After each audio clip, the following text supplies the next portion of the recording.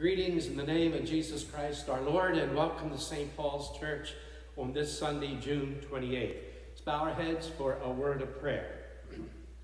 O God, you direct our lives by your grace, and your words of justice and mercy reshape our world. Mold us into people who welcome your word and serve one another through Jesus Christ, our Savior and Lord. Amen. As we look today's lesson, I ask you, if you're looking at this at home, to read Jeremiah chapter 28, verses 1 to 17. You get more of the full story of what I'm about to preach on. Okay, what has happened? Jeremiah is going to the people of Israel, of Jerusalem, and told them King Nebuchadnezzar, the Babylonians, going to overrun the nation, going to take them into captivity. This is God's punishment to them for having violated his way. And this is going to go on for some years. And to make the point, Jeremiah is told to make this wooden yoke to wear. Okay, like he's in captivity. This stole is symbolic for me of a yoke. I'm yoked and hooked to Christ, okay? It's a symbol. So Jeremiah is wearing this yoke. He goes into the temple. There's another prophet by the name of Hananiah. I'm just going to read part of Jeremiah 28, this part of the story. Here's what happens. And the prophet Jeremiah spoke to the prophet Hananiah in the presence of priests and the people who were standing in the house of the Lord. And the prophet Jeremiah said, Amen. May the Lord do so. May the Lord fulfill the words that you have prophesied and bring back to this place from Babylon the vessel, the house of the Lord, and all the exiles. Okay. What Jeremiah is saying, Hananiah said, it's not going to last forever. This captivity is going to be in 2 years, and it's going to be all done, and it's going to be finished, and things will be fine. Jeremiah is saying, amen, so be it. I like that. I agree with that. However, it's going to last for years and years and years and years, okay?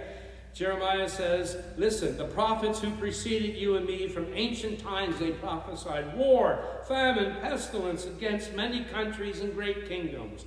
As for the prophet who prophesies peace, when the word that comes from the prophet comes true, it will be known that the Lord has truly sent the prophet. So, Hananiah, if you're saying 2 years and that happens, you're the prophet. However, if it goes on and on for years, as I've been saying, I'm the prophet. So there's tension here. It's either or. Either Hananiah or Jeremiah. And Jeremiah's not saying one's wrong, one's right. He's saying, this is what God said. Let's see what happens. Now, Hananiah, here's where it crosses over a little bit. They're in the temple. Hananiah gets mad at Jeremiah. He takes the stone and just throws it, breaks it in two, shatters it on the floor. And Jeremiah turns around and slugs him in the face, and the church is fighting, and they're beating each other.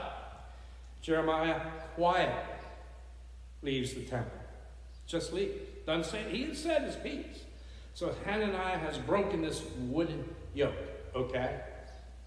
So God intervenes again, Jeremiah. This time, he makes an iron yoke. And you're not going to break that and smash that on the floor, are you? So he goes back into the temple. And he has a word of the Lord that this is going to go on and on and on, this captivity. It's not just a year or two.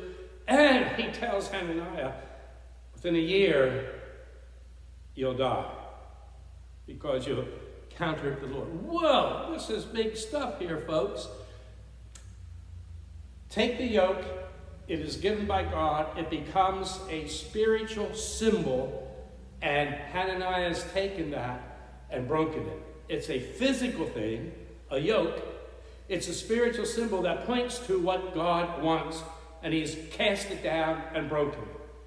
Either or, how do you determine who's right here? One way to do that is to get on our knees and pray. A church, they were struggling along, and they decided that they're meeting, how are we going to get people in here? What are we going to do to outreach? And suddenly it divided into two parties. The first party wanted to fix the building up really nice, and this attractive building would just pull people in. The other group wanted to go out into the community to witness and be missions to them. The first group won. They fixed up the building. The second group did not leave. They stayed. They didn't fight, you know, they stayed. They stayed. The first group, eventually, that didn't work. But because they stayed together, they came together. And they worked and they got out into the community. And the ministry was hard. I'm not saying the church really grew thousands of people. But they got out. In other words, they didn't fight and argue. They did not break the body of Christ.